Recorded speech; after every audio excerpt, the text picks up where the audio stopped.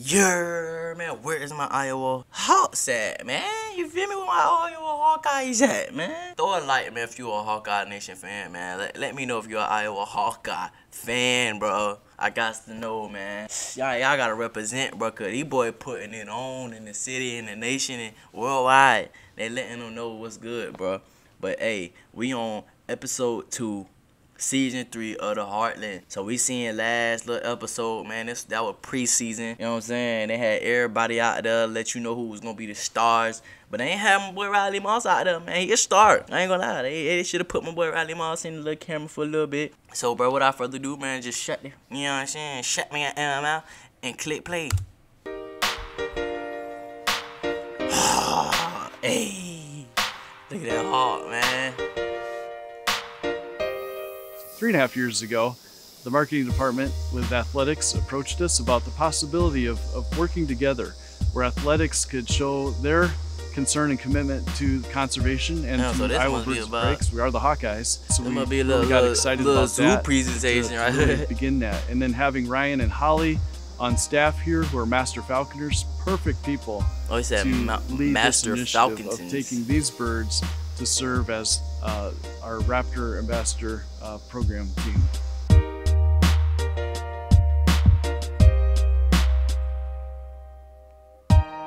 What got me started in working with birds of prey was that I discovered falconry in about 2011.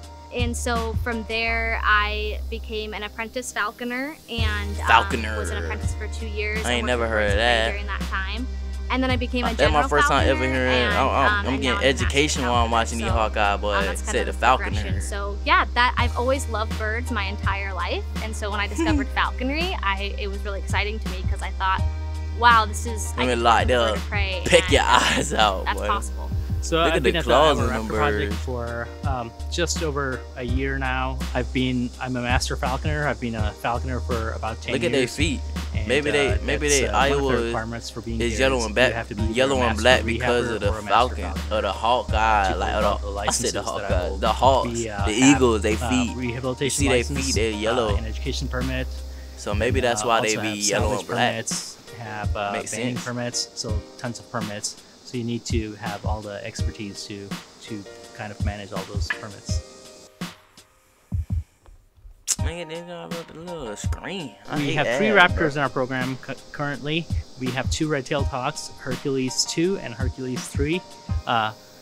Hercules 2 is a female red-tailed hawk. She's a dark morph color. She's almost completely black. And then her brother actually is Hercules 3, and he's an intermediate form of red tails. Red tails come in all different types of colors, from very light, almost white birds to completely black, like Hercules 2. So these 2 are one of these guys.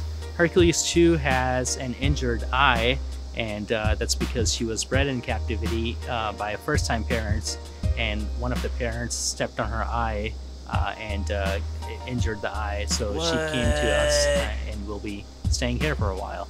That's crazy. We also have a peregrine falcon named Tiger Hawk. So Tiger Hawk, people ask, why is a falcon a hawk? So a peregrine falcon in the past used to be called a duck hawk. So really, all falcons are still hawks, but not all hawks are falcons. So.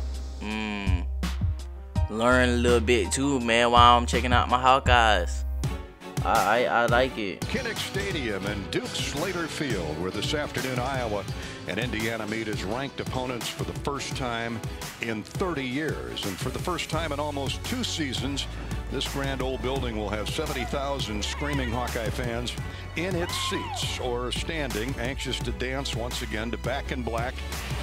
It was November 23rd of 2019. Iowa beat Illinois here at Kinnick Stadium 19-10. That was 652 days ago. And we have not heard noise like this since then. This is the crystal clear short definition of what home field advantage is. One of the great venues. Kinnick was rocking that day, bro. I'm trying to tell you, bro. They had that job on Fox Sports. I was so tuned, bro. I was tuned before the game even kicked off. Like, trying to tell you, bro. And the season is underway at Kinnick. Charlie Jones takes it 2 yards deep. He's going to bring it out. Heads to the middle of the field. Good blocking. Gets the Yeah, Charlie. Yeah, Charlie. Yeah, Charlie. Hey, Charlie got it right, though. I ain't going to lie. Charlie started it off. Didn't TG with the big run right here? I'm trying to tell you. He was out of there. Out of there. TG. I'm trying to tell you. They weren't ready, bro. They was not ready, bro. Look at the ref. What is he doing? I said, get your hands off me, man, before you get me COVID. What great blocking, and he jumped outside. Look at that boy. Out of there. Incredible. That safety had an angle on him, and he just outran it. Petras saw something because he jumped up there, and they did a quick snap.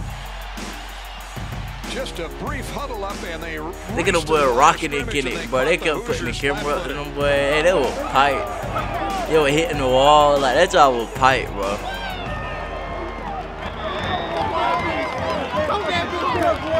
Third down. Oh, yeah, we was at this shit. Little Penix Jr. at him. Over the screaming at him. Crowd. Here it is. Throw it right to us. Riley. Out of there. Pit sit. Pit sit. Yay! That boy you knew it was over with, cuz. Touchdown, Riley Moss. He had a pick 6 a year ago. He's got one early this year. That man Riley Moss is not one of them, bro. Really tight coverage because he comes up to tackle. What a start. Oh, man. I like the way Iowa play defense. Like, I like the way they always pressing, bro. They always pressing. They never play soft coverage for real, bro. They always pressing, regardless if it's a man cove or it's a zone cove. Them boys always pressing, bro. I love it. To a 14-0 lead with 12:45 to go. Look, bro, like, dang, Kinnick really rocking. I ain't see Kinnick like this in 1970. Here's Petras in the pistol. Indiana blitzing. Petras throws. He going into Laporta. Yeah, I know it. I was tuned in, bro. Was y'all tuned in? I don't think y'all was tuned in. I was watching the whole game, bro. Y'all wasn't tuned. He was throwing that thing to Laporta at will. Like, there was nothing they could do to stop him. Like, why not? Here's Petras. Rolls out right, fires. Charlie Jones. At the 15 and flung forward for the first. That jump was really. Hey, I ain't even gonna lie. That job right there, that play, that jump was like right there, bro. Like, like literally that last little spin would got him that first down, bro. Djimon Burgess, the safety, looked like a hula hoop around Charlie Jones' waist. Second down, 6. Hawks in the he said he looked like a hula hoop, right? Yeah, Big Pat gonna dive in that end zone. Dive in that end zone, Big Pat. Look at him diving there. Hey, airborne! Hey! Hey! Look at that boy, man. On a 9-yard touchdown run in the Red Sea. That hard work, man.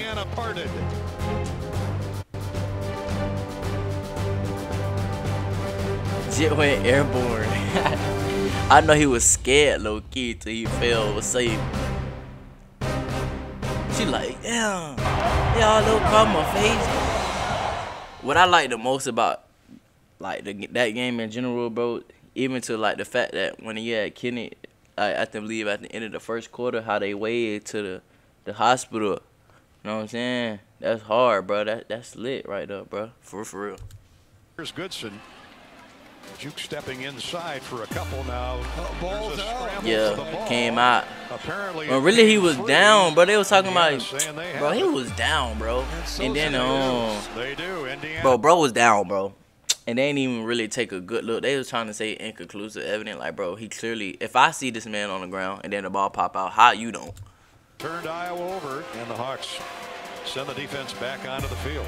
5 receivers, 3 by 2. That joke slipped blew me on my boy. Ivory had got them fumble. Give me that. We out of there. That been Riley Moss out there looking like swipe. Like swiping a fox out of that bitch.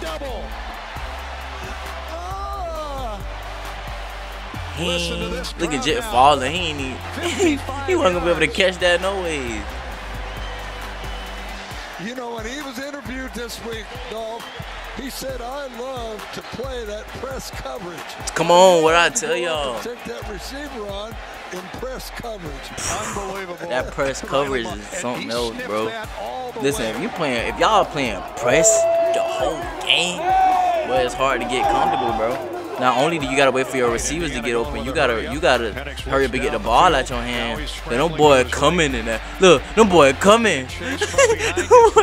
Them boys give me that. Yeah. Trying to tell you. 3 picks, bro. But Iowa was so T, bro. Kenneth was rocking. Here's a pass over the middle, caught. What a throw. What a catch by Laporta. 3rd down and 10. They're blitzing. Petras dumps it up. Screenplay. Goodson. Yep. He's at the 20. Yep. 15. First down at the 7-yard line. Here's the We let our foot off the gas a little bit, bro. But and we ain't have to score like that to win no more. All you had to do is control the tempo, control the game. This is a high-octane, quick-scoring offense, though, that Indiana has. So the Hawks need to keep the foot on the accelerator. Look, keep the foot on the accelerator. Watch the defense, though, bro. Freifogel's out wide right. And they was almost finna score a touchdown. Look, all on their ass, bro. Our first and I think, bro, missed the field goal. Redshirt freshman from I think he missed that field goal. He's the lone setback. Hawks go double tight. They're going to run right. Jump over him. Throw a block. Hurdles a submarining defensive back. He got about 3 yards with that high hurdle. Trying to tell you. Out of the hold of Ryan Gersonde. Here's Spiewak's. Them good. Send back, and it's right through. 34. Trying to tell you. Iowa. That's all we had to do. Control the. Oh, so he made that field goal. All we had to do was control that little tempo, man. Control the clock. That's what we had to do. 18th ranked team over the you know what? And you don't know what's crazy about that job the most? My boy Stephen Carr, bro, who played with USC. He transferred to play with Indiana. I ain't find that out until I'm like watching. I'm like, bro, who is this running back? And they kept saying Carr. And then I'm like, hold on, bro. I know this not Stephen Carr from USC. This man transferred from USC. See how they get up out of there. 34-6. Good one. Good job. Oh my God. Great job. Good job, guys. Look at Coach. Look at Coach, bro. I love it. Yo. Hey. God. I like that. We back to the Raptors and the Falcons. So the Tiger Hawk is Tiger Hawk. The Iowa logo, which features a peregrine falcon. So that's why we named him Tiger Hawk to represent and quickly have people understand that, hey, this is that bird. And then Hercules 2 and 3. There was a Hercules 1 previously that was brought to athletics before welcome to 30, 40 years Hercules. ago, and now we're bringing Hercules 2 and 3. Hercules done went to Kenneth before me. Tough. Yeah, so this started back in 1985, 5 years before I came on the scene. I'm trying to tell you, am I trying to get big, bro? I'm trying to tell you, I'm going to a Hawkeye game, bro. And then to have some birds that couldn't be released to be used for educational programs. Look at that bird. And as the years went on, I just made a bird called them Hawkeyes come and get y'all. Each bird has its own story that tells something about the habitat or the needs that these birds need in the wild. So we've been using birds ever since 1985 to tell those conservation stories and to encourage people to do what people were made for, and that's to serve and protect the wild.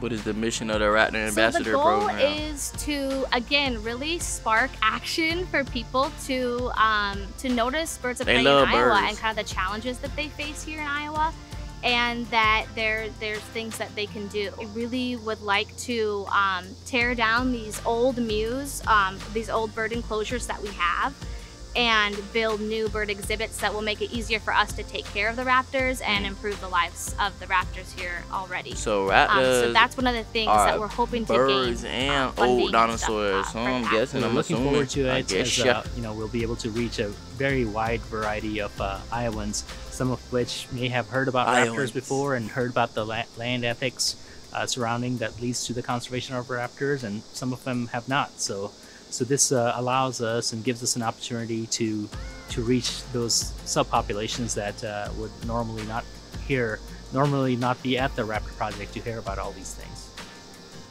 There are so many people who are unaware of the wild areas that we have still left here in Iowa. Iowa was an amazing state pre-settlement. Obviously, indigenous people lived here for thousands of years before European settlement. So what I'm excited about is maybe using this as an opportunity to get people to re-engage with what's wild out there, and to not only be excited about these particular raptors and these particular species, but then all the things these birds represent. They're kind of icons that tell stories of what the needs are in the environment. So hopefully the folks that enjoy the birds that we have here, yes, that they enjoy the birds, yes, they want to conserve raptors, but then they realize that raptors are just the tip of the iceberg of all the things that the environment needs to thrive. Hey, that's why you need to learn about stuff like that though. So we got about like what, 4 minutes left. Tough. I'm liking these, man. I don't want them to end, bro.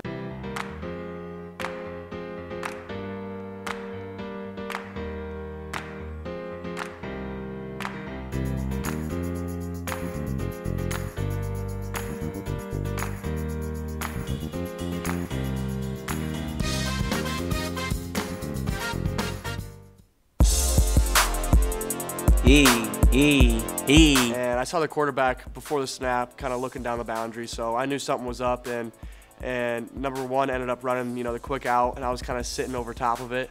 Let him know. Able to make the tackle if he threw it, and he did throw it, and I was just kind of in the right place at the right time, and the ball popped up off the receiver, and I grabbed it and took it back, and it just happened so quick. I didn't realize what happened until I was on the bench. I was like, wow, that's kind of crazy. I came down with that, and it was fun, celebrating with my teammates and stuff. So. That boy Riley Moss is like. I was just kind of sitting back and reading the quarterback, and man, it's nice, bro. He turned his shoulders like now, so I broke on it, and that was a quick 3-step read, and made a play on the ball and ran it back. So it was a pretty easy read, and I just trusted my instincts, and that also happened very fast too. So but it was a good feeling. Slick, after the game, slick, cool back, you know what I'm saying? Cool lad, little dude. Doing my part for the victory. From pre-snap, I had seen that they had both safeties rotated to the field and just left the corner by himself in the boundary. Yeah, so TG. It was all about the cool lad jit too. Look at him. Laporte get on the corner, and that's what they did. And the corner made a bad decision of going inside instead of keeping it contained. So she never did that, ain't it? Cut down on Sam. I just make him pay to the outside and broke free. Make him pay, TG. The touchdown was a quarterback draw. It was called. We practiced it all week. We knew if we got down in the red zone, there was a chance that they would play a coverage that was really advantageous for a quarterback draw. So, it was about the really good call by Coach Brian. Really well executed up front by the lineman, and then Tyler Goodson going in there and blocking a linebacker, and the rest is easy. Just gotta run forward and get in the end zone. Hey, this series is hard, bro. I got hurt 2019, so I wasn't able to make the trip. So this is my first time, starting on the defense, playing Iowa State, and I grew up in Ankeny, which is 15 minutes from Ames. So most of my friends and so their he families Iowa are Iowa State fans. And they're rooting for me, but it'll be nice to. They went against the grain, yeah. Because I've always, disliked Iowa State, just growing up an Iowa fan, So hate them. I'm excited to go up there. I'm the same way about Georgia. I will never root for Georgia, bro. I'm a Florida Gator fan. I will never root for Georgia. Now I'm an Iowa fan. We never respect Cyclones. We gonna beat them, even on the game. You feel me? Don't respect them. And finally play against the Cyclones and play against some of my buddies who play for Iowa State. So it's going to be exciting for sure. And he got friends who play with Iowa State. This has been a presentation from Lear. Whoa, that's another episode down, bro. Hey, this series is getting way too good, bro. We finna get on. Hey, they already got episode 3 out, so we finna check that one out. You know what I'm saying? We want to keep dropping this heat, man. Like I said, every episode, man. If you're an Iowa fan, if you're a Hawk fan, man, throw a like, comment to the channel if you got something to say, and sub to the channel, man. By the way, you feel me? But hey, on some real for real news, stay tuned, you feel me?